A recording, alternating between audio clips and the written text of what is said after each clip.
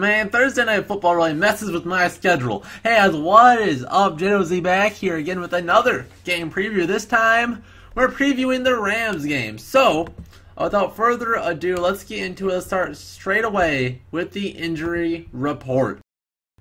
And let's start off with the Rams. They have a lot of players on the injury report. All of them have not participated as of Tuesday's practice, and a lot of them are starters, and a couple of them are stars. So let's start off with their starting linebacker, Mark Barron. He's battling an ankle injury. He did not participate. Dominic Easley, edge rusher. JoJo Natson, backup wide receiver. And two of their biggest pieces on defense, besides for Aaron Donald, Marcus Peters and Aqib Talib, did not participate. And their kicker, Greg Zuerlein, is on here as well. So the biggest names, of course, Peters and Talib. Huge news. So what I've heard, Talib is indefinitely out. Marcus Peters, game time decision.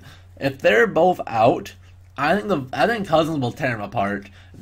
Not many teams can cover Thielen and Diggs with their number one corners. And I don't think they'll be able to do it with their number 3 and 4. So it'll be a long day, at least on paper, the Bills game. But I think Thielen and Diggs will have a huge game. And since one of them will be out, either way, I think Thielen will be just fine. If Peters is healthy, I would imagine he would shadow Diggs, and then that would be tough news for Diggs. But I think he would still do fine on an injured, roughed up Marcus Peters. So either way, our passing game should be okay if we can block up front. Going to the Vikings, and it's a longer list, but a lot more guys a little bit dinged up, but should play. So we have three players on this list that are probably already ruled out, and that is Marcus Sherrills, of course, Everson Griffin, and Riley Reef did not participate on Tuesday as well. Reef's a little bit hit or miss there. We don't know how severe of a foot injury he has. If his play against the Bills any indication of it, he maybe should sit out. I don't think Rashad Hill is very good, but he's a lot better than how awful Reef was last Sunday. So hopefully Reef can take a week off, get healthy, and I think that'd be the right decision for him. Another big player that maybe is another game time decision is Dalvin Cook. Limited participation on Tuesday. He did practice a little bit, so I think we have a decent chance, maybe 75% chance he plays, but most likely it'll be more 50-50 split instead of he getting most of the carries. I think it'll be a lot of Murray, which is unfortunate because Murray's just a downhill runner right up the gut, and that's the strongest part of the Rams defense. So having that speed guy would be a very good sign for the Vikings to come on top. So Dalvin Cook being healthy is very, very important for this game. Going down the list, Anthony Harris was limited in practice. Trey Waynes and Rashad Hill are on here as well, but they had full participation. They should be just fine. David Morgan, low-key a very big injury in the Bills game. Notice how many pass rushers got into us? You notice how we didn't have our best blocking tight end in the game? Yeah, that ended up being pretty big for us. So David Morgan being healthy is very good news. Limited in practice, so hopefully he does come out and play. Holton Hill and Elfline are on here with an ankle injury reported, but they had full participation both days. They should be just fine. And Tom Johnson was limited on Tuesday. I think he will be fine as well. Pat Elfline being healthy is very big news. Finally, we have our center. Hopefully it helps our offensive line, especially the running game. Our pass blocking has been bad, but our run blocking has been horrendous. So we need something to go right. I would love some Danny Isidora in at guard. Hopefully we would try something else, but we'll see it. We'll have to hope that Elfline will be a pretty significant upgrade at center over Brett Jones. So hopefully that will help out the Vikings quite a bit. So let's look into the keys of the game. And obviously, without Talib for sure, and probably Peters, our passing attack should be on fire. Whenever you have a team full of free agency pickups, all these big money spendings, the depth isn't going to be as good. Their depth, surprisingly, is still all right. It's not just you have these studs, you get one hurt, all of a sudden the whole team will fall apart. It's not too bad, but I think the Vikings should be able to tear apart their corners. Diggs and Thielen should have a very, very good day. Hopefully Treadwell can be in the action as well, because we'll probably need him. And Rudolph should have a pretty good chance as well, because even their starting linebackers aren't very good. They do have two pretty solid safeties, so if we get a safety matchup on Rudolph, we probably won't win very much, but I really like his matchups on the tight end. Maybe David Morgan if he's healthy. Maybe even a little Tyler Conklin in there. So I believe our passing attack should be fine. Of course, Dalvin, matchup on those linebackers, should have good games as well, because he's been really good in the passing game, and our run blocking hasn't helped him at all in the run game. So we need to get that going, and of course, running the football will be extremely tough. Aaron Donald, Ndamukong Suh, the best defensive tackle tandem in the NFL that can do so much. But I do think Suh's a little overrated. Want your thoughts in the comments, but I think Richardson can do everything Suh can do. So I think we should be okay there. So with Donald and Suh, I don't want the Vikings to run up the middle.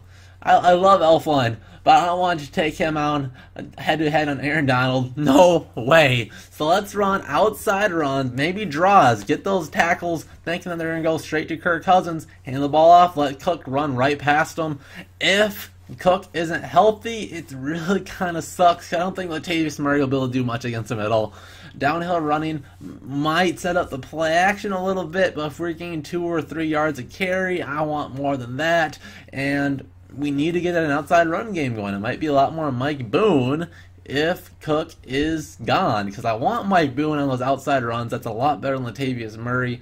And we have to get a little bit of a screen game to contain their pass rush, and we need maybe a little wide receiver screens, get the ball out of Cousins' hand fast. I would like the Vikings to start out in the game passing, loosen up their secondary, and then when they are in more of a nickel and dime package, run the rock. You need to get those numbers down, because you're probably going to want to double team both Aaron Donald and Ndamukong Suh if you're running up the middle, and those ISO plays will be extremely hard right up the gut, but that might be what the Vikings will have to do with Latavius Murray. So slants early on, get those maybe one move and go routes over the top. Hopefully the wide receivers can win quickly and often, and I think we'll have a good game offensively.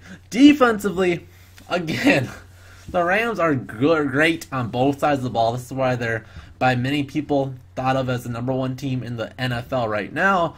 So defensively for the Vikings, Sheldon Richardson going in there, getting in Goff's face. The pressure up the middle will be so critical, because that'll be the fastest way to get right in his face. Danielle Hunter will have to step up. Of course, no Everson Griffin. So Weatherly, who played well last week, and Tayshaun Bauer in his backup role as well, played well. So this is a chance for those two to earn.